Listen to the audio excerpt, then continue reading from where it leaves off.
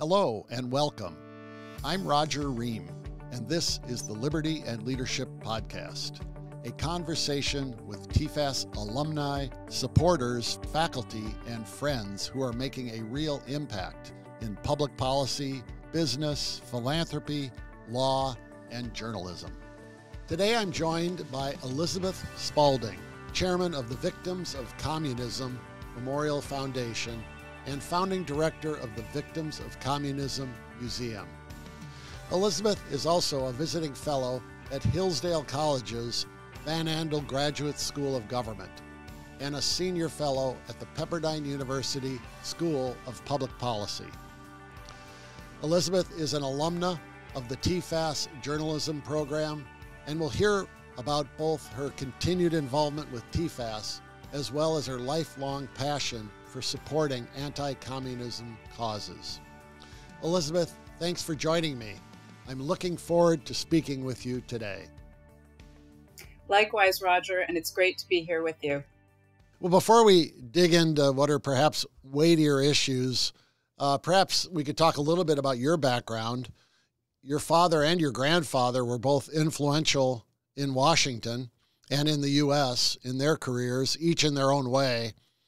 I did not know your grandfather, Willard Edwards, but I do recall my mother referencing him often because she was an avid reader of the Chicago Tribune, where I know your father worked as, I guess, mostly as the Washington correspondent, perhaps in other capacities. Your grandfather, rather. Your father, Lee Edwards, also a writer, as well as an historian, prolific author, and professor, among other things. Both had important roles to play in the Cold War and beyond, using their pens and their voices. And of course, your father was the founding director of the TFAS Journalism program that you later attended. So could you share a little bit about both of these gentlemen to start our conversation? I would be happy to. I come by being both an anti-communist and a conservative by my paternal line, as you have just described. And my grandfather, Willard, I was so blessed to be able to have a lot of time with him before he died in his late 80s. And so I heard all these great stories. For over 50 years, he was a reporter with the Chicago Tribune, and he covered every president from FDR to Carter. So such a rich period of time. And when he was off the record in the living room at his house on Capitol Hill, he would also talk about things about who drank what, who was good at cards. It was also a different era of journalism and really of politics in a lot of ways. And one of my earliest memories of that is visiting him in his office at the Capitol, because many of the bureaus were based in the U.S. Capitol. And this is when you could actually walk up the steps into the Capitol. And there was cigarette smoke. There was cigar smoke. I think there were some reporters sitting at the desks. And I was little, I was very little, 3 or 4. But that's one of my first memories of growing up here in Washington, D.C. and the surrounding area. And so he was just very staunch about a person is a person, and communism is the ultimate repressor of what individuals are and of what a community is and what a family is, and even a country. It's just the whole bit came from Grandpa. And then my dad, Lee Edwards, you already gave his biography, but he grew up in that household and did say that he was an anti-communist and a conservative, but really cemented it for him as an adult was after he served his time in the U.S. Army, as everybody had to do at that time. They'd had to do a couple of years tour. The men volunteer or volunteer before you got drafted. So that's what my dad did after college. And so he decided to go to Paris after he was done and see if he could write the great American novel. And it was at the time that the Poles were uprising in Poznan in 1956. And then that helped to spur the Hungarians to also rise up. And it was the beginning of the Hungarian Revolution. And my dad said, what a heady time it was. to be in Europe and to be watching and listening moment by moment and talking about it with his friends. And then to see the Soviets, the communists, crush it after almost 2 weeks. And that's when he promised that he would do something with his life. He would do whatever he was meant to do in his career, but that he would never forget about being for people who were fighting against communism. And I grew up in that kind of household, getting to visit my grandparents' house. We went almost every week down to Capitol Hill and had dinner and, Sunday dinner, so earlier in the afternoon. And we would go to the Redskins games. I'm a third generation Redskins fan too, so I don't really watch much anymore because it doesn't resemble what it did in the past. But that all laid a foundation for me that I didn't even realize was happening. Yeah, that's wonderful. What a great way to learn about many of the issues you've grappled with in your academic and professional careers, to have those two people in your life, as well as, your mother and others. You also did the TFAS experience in 1986. I guess at the time you were coming out of Hillsdale College. I was still at Hillsdale. So when I did it was after I was thinking about this because I knew I was going to be talking with you. It was after I had been section editor twice for two different sections of the Collegian, which is the Hillsdale College newspaper. And then I was going into my term as editor-in-chief.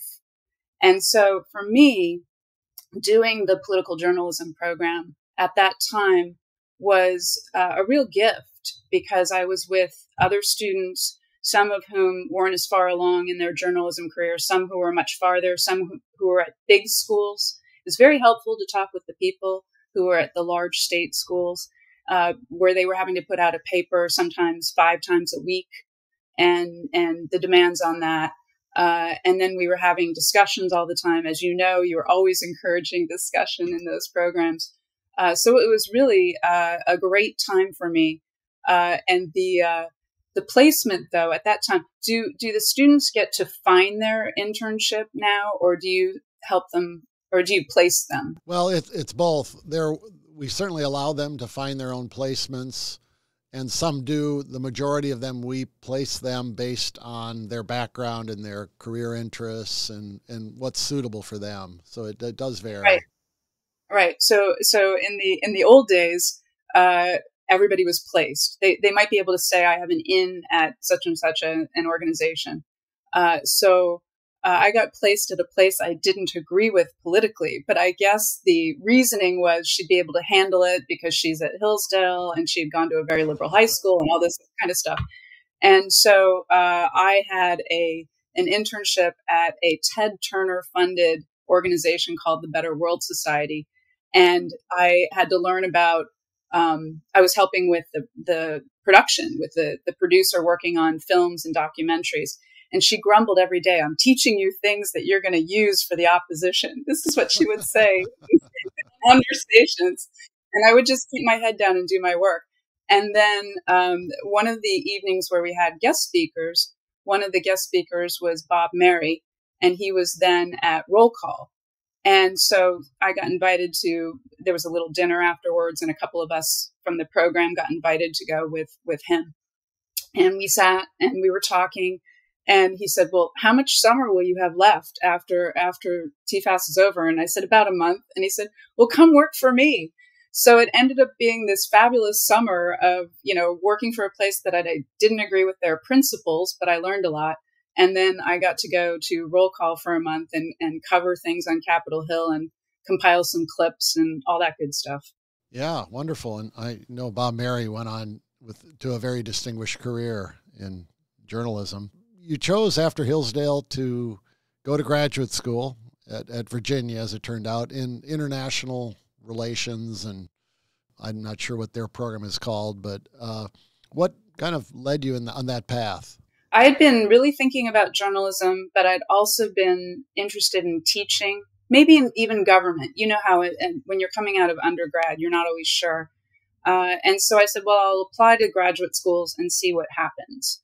And so it ended up being the right time, the right sort of offer, all of that. to go to University of Virginia. And then I said, well, I'll see how, I'll do the PhD, or maybe if something pops up in journalism or government, I won't finish. But I ended up falling in love with higher education that way, and also the opportunity to immerse myself in topics, and even to do archival research, as I got to do for my dissertation. And so I stayed and I got the PhD, and then I said, okay, I'm going to end up being a teacher. So I am one of those people around town that's a lifelong student, a lifelong academic, and I think it's part of why I was put here. And we talked before we went on it to record this that you had done research on your dissertation on Harry Truman, which later you took further and published, I think, your first book in 2006, The First Cold Warrior, Harry Truman, Containment, and the Remaking of Liberal Internationalism. A fascinating title, and Harry Truman's a fascinating figure in the Cold War. Could you talk a little bit about kind of what you found when you wrote that book? So at the time, this was the early 90s when I was doing the research, and I really wanted to write on Reagan and the ending of the Cold War. And my advisor and the rest of the dissertation committee said, it's too early. There's not materials open. You'd be relying on a lot of journalism Yeah. to write it. I said, okay, well, that's not always bad as long as we go and get our sources right. But my advisor said, go back and look at the beginnings, look at Truman. So he ended up being a fascinating figure, and to study the beginning of the Cold War set me up for so many things, including making the museum eventually. And I will always have Truman as one of my people that I've studied and I understand. And it's helped me understand the Cold War from a long-term perspective. And as we know, a lot of people will know about World War II. Some people will know about World War I because they are, war buffs. But not as many people know about the Cold War. And that's the third big conflict of the 20th century. And then it's chased us into the 21st century. The legacy of it is around us all the time, including in the war in Ukraine. So this has ended up being something so important. And my first book was well received.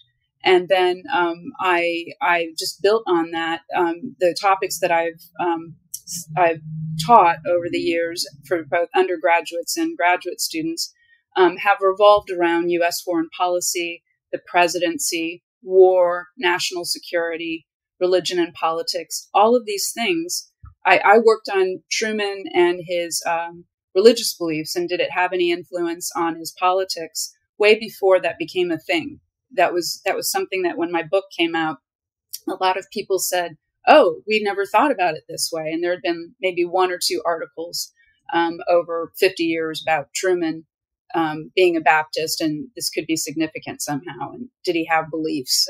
But a lot of it now, you have all these books with people talking about how whether a president has a deep faith or not, you need to know something about it because it probably has some bearing on what he does in the Oval Office. Yeah. So even that, and that obviously connecting that to communism and the Cold War, there's a faith dimension to all of that too. When you talk with young people today, as I do in my work at TFAS, as you do in your teaching and the various audiences you get in front of, the Cold War is, in a sense, ancient history to them. They view it as something in the 50s, 60s, and 70s that then petered out. But as you said, there's so much from that Cold War that continues today and defines events in the world today. So we'll get to talking about what you're doing with the museum, which is one way of reaching the rising generations on this subject. But do you think that, students seem receptive to the importance of learning about the Cold War? I think as long as we're presenting it in a bunch of different ways, I don't think it can just be one thing. So I find students can tune out in a class if you're just going through, and then we had this conflict, and then we had this conflict, and then we had this conflict. If you're doing something that's an overview, let's say, of American foreign policy. So if you pick the particular people and the particular moments that help them to understand what was going on, then I think that's a better way in. And so I try to do that all the time with a variety of audiences, because I also talk to teachers, I talk to high school students, I talk to everybody now, middle school and up, I'd say. I'm teaching to, even if it's not always a semester course. But another way, at least my dad and I, we got to write a book together, as you may recall. Yeah. And we had each been noticing in our teaching and speaking that indeed, especially young people, were looking at the Cold War as ancient history. And they had no idea what it meant and how important it was, and that it could have gone a different way, which that's always, right? The contingencies of politics and history. We want our students to understand that. We want our own kids and grandkids, right? You've got new grandkids to understand that. So it's so important. So my father and I wrote a short book, because we also realized that especially young people don't have the attention for the same length books. I've been teaching a long time now, and I assign fewer, the same kind of students, but I'm assigning fewer books, shorter books, fewer pages, because there's just not, it's a different time. I'm Gen X. They're, at this point now, they're, I don't even know what we're calling the ones that come after Z, right? But I'm still getting mostly, millennials and Z, depending on the level of grad school or not. But so we did this book, and we called it A Brief History of the Cold War.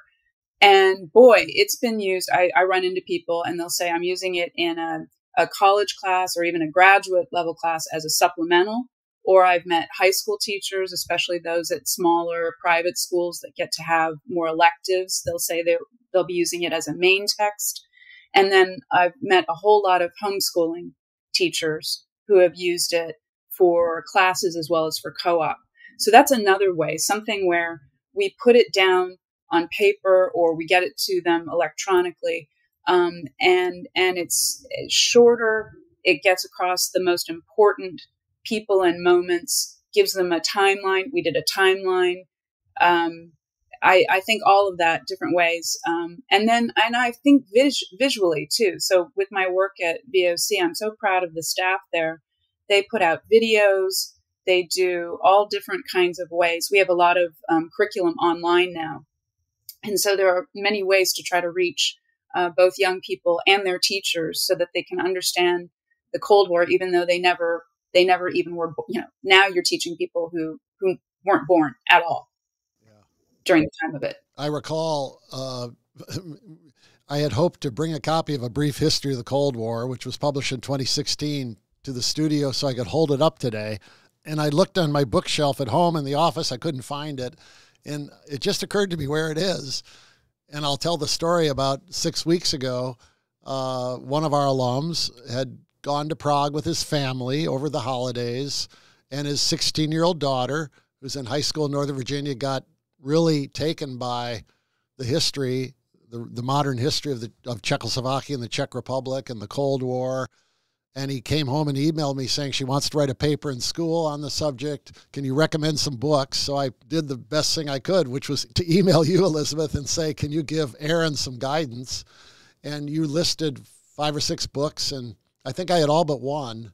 And that was one of them, of course, and I sent them to him. We're having lunch next week, and he's going to return the books. But you also mentioned one that I didn't have by a British journalist who lived in that period at the time. I'm going to say Friedlander, but I'm not sure that's the right name. I went out and bought that book as well, which was a great book because I wanted to have it in my bookshelf. And so you've been a great asset just in regard to helping a young girl working on a paper for high school, and hopefully that'll have long-term ramifications. But I will throw in my recommendation as well for A Brief History of the Cold War, or by Lee Edwards and Elizabeth Spalding, published in 2016. And I'm glad it's still in print. I assume it is if people are still using it. You see polls today that alarm a lot of us, where students say, they're kind of evenly split between socialism and capitalism. And I think that's largely because, capitalism has a bad name often because it becomes crony capitalism or problems, corruption, whatever in capitalist countries. But they associate socialism with Sweden or countries that really are not socialist countries. They don't associate with a system that led to 100 million people, give or take, dying at the hands of government, caused famines, government-caused wars, and they're, of course, continuing today in Ukraine. I even wondered yesterday whether the total of deaths from communism would now we add on to that deaths from COVID, since this Department of Energy report suggesting that COVID was caused by a lab leak in China. But anyway, what do we do about this misunderstanding that among American young people about what is communism and socialism? Obviously, the museum is a great way to address it, the educational work. Are there other things you think that we should add to our arsenal of arguments about communism and socialism and showing that they're linked together? Yes, I think, first of all, just getting out there that they are indeed linked together. And if you go back to the founding fathers of Marxism, of communism, you go back to Marx and Engels, they saw them as connected. They saw socialism as the stage just below for full communism. So they saw it as on the way to communism. They didn't see socialism as something that was somehow market socialism, or, all the different ways that people now try to tell you, young people come up to you, well, socialism really isn't so bad. Communism isn't really so bad. So I think part of it is to try to help people understand the terms themselves. And we do that at VOC all the time. I find in my talks with people that a lot of times by giving them comparative terms, so running through, which I know you do at TFAS, running through, well, here's democracy, different types. I always want them to understand our type of a liberal democracy, a full representative democracy that we have in our republic. But that, and then socialism, communism, how really there's no difference in the end if you're looking at it in theory. Talk a little bit about capitalism, talk about, as you said, the fact that the isms are systems, right? And of course, capitalism isn't a form of government at all, but that these are systems, whereas democracy in its various forms is indeed a form of government. And I just think there are a lot of young people that don't even understand the simple terms. So whatever you can do on that, whatever we all can do on that is important. And then at VOC, we have a witness project, which this is some of what VOC does is modeled on the successes of the Holocaust Museum and its foundation. And we have the Witness Project series. And in this, we have mini documentaries, and each one features somebody who fought and survived communism and then is profiled in a short documentary. They're under 10 minutes. So it means that people can watch them. You know how now that's gotten short too. You can't, if you tell your friend, hey, go watch this 90-minute documentary, and then you're going to understand all the terms, and you're going to, and your kid's going to understand it, and your nephews and nieces are going to understand it. They're going to say 90 minutes, forget it. But if you're seeing the story of somebody, I think it makes a difference. And then people start learning what communism is and what it does. I mean, it's the most destructive and deadly ideology ever. So, and then we have increasingly curriculum that cover things, and it's high school curriculum, but we also are working on middle school curriculum. So I think another thing is to try to get people earlier and earlier. I'm sure you're finding this at TFAS with undergraduates, but I have found that students are getting more and more, done or formed before they even get to undergrad now. So I think getting a bit down more so people understand the terms too, and stories and films. If I had all the money in the world, I would donate a lot to worthy causes, but TFAS. I would say TFAS. Yeah, absolutely included, and VOC. Right. But I would also say, who are we bankrolling to do the films, the TV shows, all the different cultural things, even the music, right? To help people understand. And then finally, I'd say on this, it's not only that they understand these horrible things, communism, but the flip side, they need to understand what liberty is, right? What equality is, what the market is, what branches of government and separation of powers and all of that too. Because if you only know the bad stuff, and then you might be starting to say, you're a young person, okay, I really don't want that. You have to actually understand too what you should be for. Well, you're right. And we have to start earlier and earlier. In 2013, we took on the Foundation for Teaching Economics, which is a high school level program focused at students and teachers. And we had close to 1,000 students last summer come through those summer programs. And the focus is mostly on teaching economics and about how capitalism is tied into human flourishing. And it's just superb programs. And so I'm glad you're focused on that area. When you say VOC, of course, it's the Victims of Communism. You first put up a memorial at about 4th and New Jersey, Goddess of Democracy Memorial, which is a fantastic place. And you often drive by there and see wreaths that are laid there by embassies and people who lost loved ones in the Holocaust of communism. And then there's the museum, which opened last summer. And you chair the board of the museum. And how is it going? You're getting attendance built up, or there's a word being spread about it? There are a lot of museums in Washington, D.C., of course. It's the place to be for that, but you got competition as well. So talk a little bit about the museum and why people should visit. That's right. Well, everybody is welcome to visit. Please come visit the Victims of Communism Museum. It's on McPherson Square. It's been great. We're a jewel box museum, as we call ourselves, because we weren't able to raise the $500 million or more that would have been required to do something the size of the Holocaust Museum.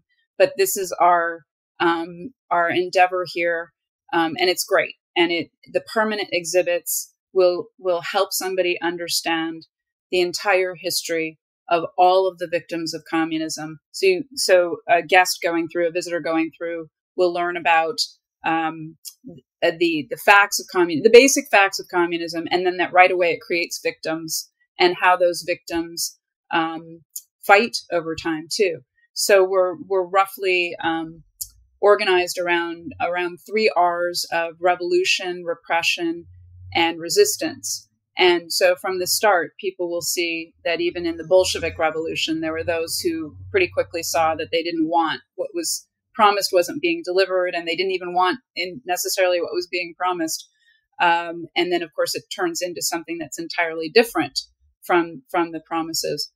So we've already, since last summer, thousands have already come through the doors. The word keeps spreading.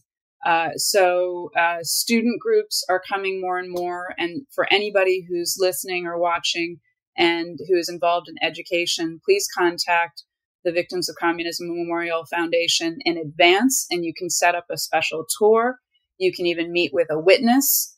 We do that as part of your tour or after the tour. And then the director of academic programs can also talk with large groups like that too, or small groups. It's just if you do something in advance when you've got especially students of whatever age involved, that helps. We've got lots of regular folks coming in. You can get your tickets online in advance, or you can walk in. Right now we're open Tuesday through Saturday from 9 to 3. And so we are very happy now that VOC has been able to figure out how to offer some weekend hours, because it's a small nonprofit. So some of this is staffing too, right? That are challenges. But we've got people coming, families coming, all different ages are coming. If your kids are really little, they're not going to get they might be able to watch the films. You might have to help them with one of the films in particular. But especially for middle school, all the way up. And then we are also having a lot of people who were victims, who are survivors of communism coming through. And one time I was giving a special tour to a dignitary, and somebody came up to me and he started to cry, and he was there with his son, and he was somebody who had managed to escape Romania when it was, Romania was never a happy story. And he said, "I'm so glad you've done this, and I'm so glad you've done it for all the victims of communism." And so that's one thing that's unique about our museum. We're dedicated to remembering and teaching and helping people understand about all of the victims of communism. And there are many good museums out there, and some people probably are thinking about their travels, and some of them they've seen. But many of them are focused on just that particular country's experience, or perhaps a little bit more of a region. But at our museum, at the VOC Museum, it's for all of the victims of communism. So we need to get the word out more, and I invite everybody to come. But more and more people are finding us, which is great. I've had the opportunity to visit some in Eastern Central Europe, and there's a range of them with some good exhibits. But it's wonderful to have one here in Washington, D.C. We think of the Soviet Union, but there's Cuba, of course, which I assume is part of the focus there. Perhaps, North Korea and Venezuela, and of course, China. I wanted to ask you about China. There were predictions by Milton Friedman, for one, who thought liberal economic policies would hasten the collapse of the political authoritarian communist system. And it seemed like perhaps that was the path they were on, but suddenly now Xi has consolidated power and is even backing away on the economic front, on the liberalization that took place there. I've often wondered, was Friedman wrong, or was he just, it takes a lot longer for that collapse to come? I talked to different people who question whether Xi's grip on power is as strong as it appears, and that maybe it's wobbly. But Tiananmen was crushed. And when young people in particular tried to make change there, do you have any thoughts on what to expect from China over the next 10 years? Boy, don't we wish we had a crystal ball that was accurate so we could go ahead and find out. I know, as an academic studying communism, the Cold War, and U.S. foreign policy, that I have been told by experts on China ever since I was in college that, we just have to wait for the next generation in China, and then it will change. And then I've heard the arguments, which you summarized about the economy part. And I think some of this is people are not looking at the combination of things, of the culture, the history, the country influences, the ideology, which has always been there. And when more market things were allowed under the best period now that we look back at, and people say, wasn't that great? It was incomplete. It was often only to the benefit of those in the party, right? You had to be a party member really to benefit from it. It left, it was built on the backs of millions and millions of impoverished rural Chinese who never benefited. So you've got a bifurcated system to the extent that, more and more happen there in terms of prosperity in China. And so even the economy part, it wasn't a free and fair market economy the way that Milton Friedman would want, when you used him. And that you have to put all of these, the religious, there are so many different factors that when you put them all together, and then you put your finger on it when you talked about Tiananmen, the Chinese Communist Party looked at what happened in the former Soviet Union and Eastern and Central Europe, and they said, not here. And then, this period of engagement on the part of the United States and others in the West, they helped the Chinese government. They may have helped others in China too, but they helped the Chinese government to extend its stay, so to speak. And then you've got Xi coming along when he did. And so this has been, he's the most repressive since Mao. And when you're talking about communist dictators and you say, well, he's the most repressive since Mao or since Stalin or since Lenin. Okay. It doesn't mean they're good people in between, right? Like Brezhnev. I would not have wanted to live under Brezhnev. He did horrible, horrible things. Was he as bad as Stalin? No. But was he a good guy? No. So we've got to look at that period of China the same way. For people who are interested, I recommend the works of Frank de Cotter. He is an excellent scholar on all things China. And he has a relatively new book out that is on China since Mao. And so he actually talks about how so many things that especially Americans take for granted, well, China would have turned this way, China would have done this, and it's only Xi that's the problem. You read that book, and he is based on such deep scholarship and archival research, and you realize, nope, it's not. And I wish it were still there, but at the Victims of Communism Museum, our first visiting exhibit was actually on Tiananmen Square. So people might be able to find some photos about that or talk with people about it. But we have visiting exhibits at the museum too. Right now, the visiting exhibit is on Cuba, which you also mentioned, and is still a problem. Well, there are some classic books. I'm glad you recommended that one. I've heard him speak in Washington about his previous book. My favorite is long out of print, I think. I probably heard about this person through your father, but Life and Death in Shanghai by Nian Chang about the Cultural Revolution is, and she's someone we've had speak to our students when she was living, and you could have heard a pin drop throughout her speech. I was so grateful. I invited her, and she spoke years ago when I was teaching at George Mason University. And I said, can you read, she was living down near Sibley Hospital. And I said, well, should I come pick you up? And she said, no, I will drive out there. Will you meet me at the garage? And so I met her at the garage. I helped her park her car in the garage. And then this little old lady walked with me. And again, all the students, you could have heard a pin drop in the class.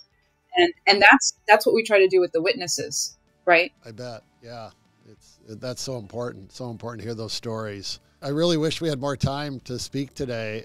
This is great. I'll mention that we have arranged to bring our entire staff from TFAS to the museum in March for a group tour and visit. I think your father will be with us, and we're really looking forward to it.